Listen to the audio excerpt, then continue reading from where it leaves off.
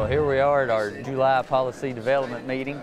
Everybody's getting together, getting ready to of course, have a great meal and then get to discuss state and local and federal issues of policy development. This is a very important part of Farm Bureau. This is the part that really gets everybody involved. Meetings are held to encourage Farm Bureau members to take an active role in policy development and to stimulate conversations about agriculture issues. This is what makes Farm Bureau strong, because any member from any location can have an input into the policy development procedure. This is where Farm Bureau starts. Get these issues up into the national level and let everyone know what's going on here and what our concerns are.